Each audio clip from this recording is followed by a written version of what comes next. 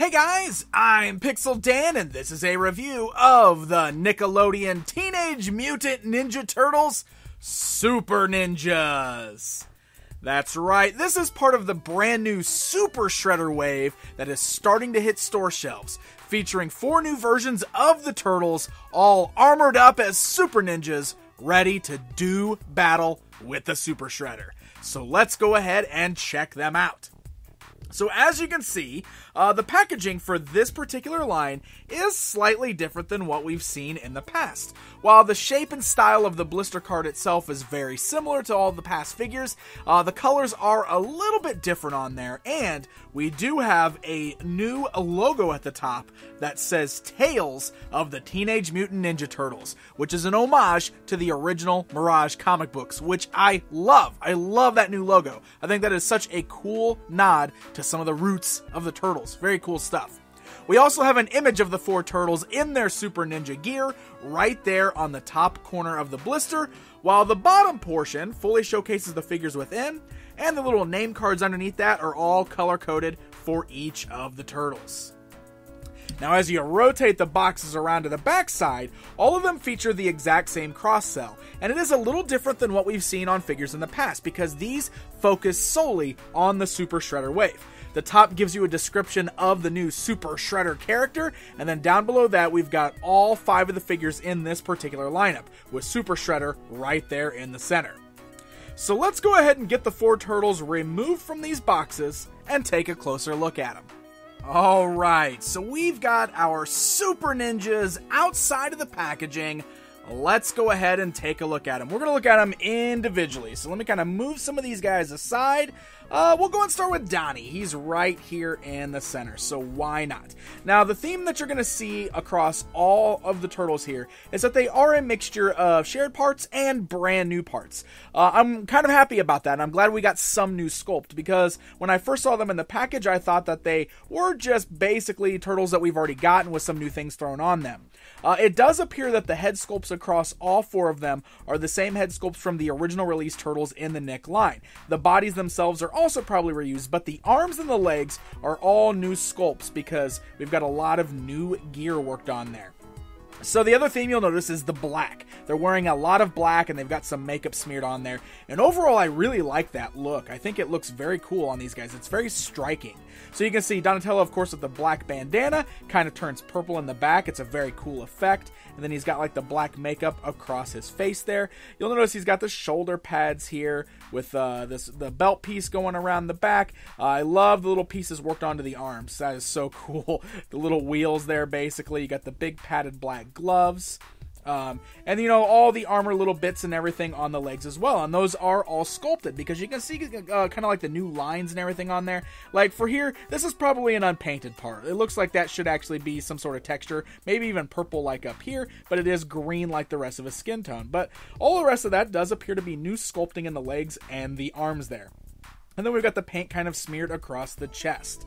Now he does include his bow staff. It's just done in a solid black color, but it is exactly the same as what we've seen in the past. Bringing it on to Michelangelo, same kind of thing going on, although something weird is happening with the head sculpt here. Looks like maybe the top part was assembled to the bottom wrong, because I'm pretty sure that is the same original head sculpt, but look how crooked his mouth is. It looks really strange. Probably just a factory mistake with mine. Otherwise, he's just got some black paint kind of smeared across the face, across the torso there. Again, new sculpts on the arms. I really love the arm bits. I think those look really cool with all the armored pieces and everything on there. And really, I think the black mixed with the green of their skin tones and then the bright colors of their signature bandanas looks really cool. I think it's an overall very, very neat look.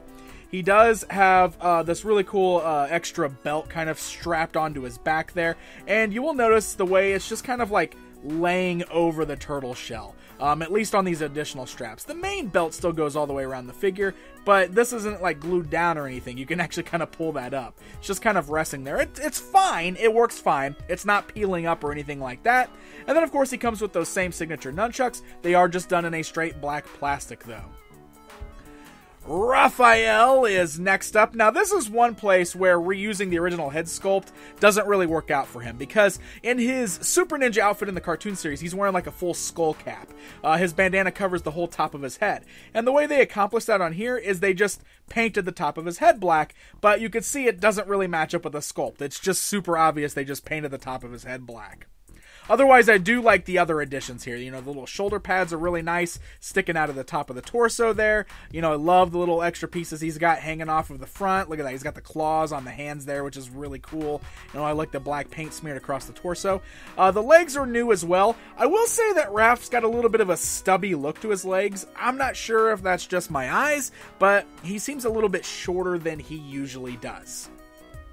And then that brings us to Leo. I do feel that Leo has the best look out of all the rest of them. Maybe it's because he's got like the cross straps there and the really big shoulder pads, but it's a very, very cool look for him. I also really like the way the makeup kind of comes down his cheeks there, smeared across the chest. And then again, great new sculpting on the legs with all the crazy little armor bits that they've got going on there. So very, very cool. Now they each do come with some accessories. I already showed you how Raph, Donnie, and Mike all have their signature weapons just done in black. Leo gets something extra. He only comes with one katana blade, again, all black, no paint on that, but he also comes with this little quiver of arrows. Arrows, of course, are non-removable. This does just plug into a hole in his back, just like that. And then he's got a bow as well, which already has an arrow in it, and the arrow is non-removable, so that is part of the sculpt. But it is an extra weapon for this particular Leonardo.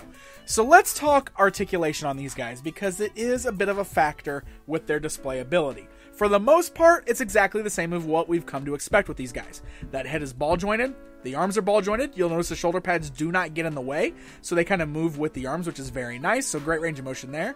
Soles at the elbow, regular elbow bend, but the wrist articulation has been cut out of these turtles.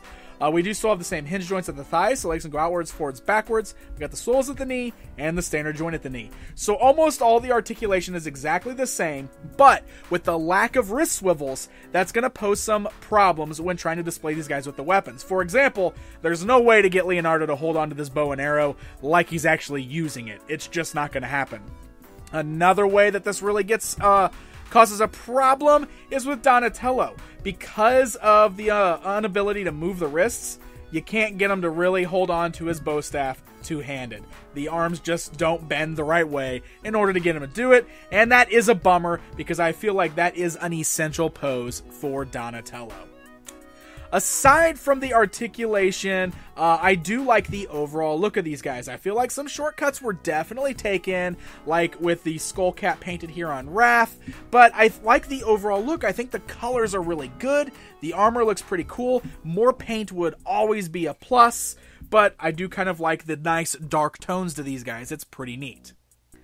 Let's go ahead and do this real quick. It's comparison time. I just want to stand these guys alongside the regular release Ninja Turtles from the very beginning of this line, so you can see what these guys look like side by side with them. That way you can see that they do have new parts and some shared parts. And also, when you look at Raphael next to the original one, you can see that it wasn't just my eyes. The legs on the new one are a bit shorter than they should be. He's a little shorter than the standard Raphael release, which is kind of weird.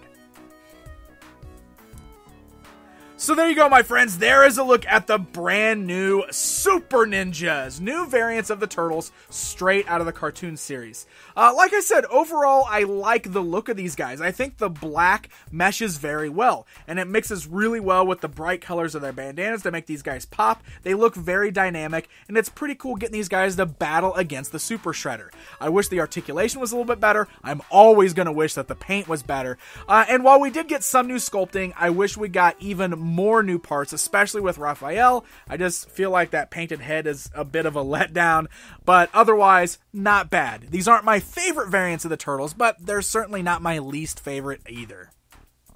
So the Super Ninjas are starting to hit Target stores right now. They are actually exclusive to Target through the end of the year. After that, they should show up at other retail stores. I got to give a very special thanks to Playmates Toys for sending these guys along so we can get a good look at them outside of the package. Happy hunting, my friends! And hey guys, if you enjoyed this video, don't forget to hit that like button. Feel free to leave me a comment down below, let me know what you think, and don't forget to subscribe so you never miss out on one of my TMNT toy reviews. Until next time, my friends.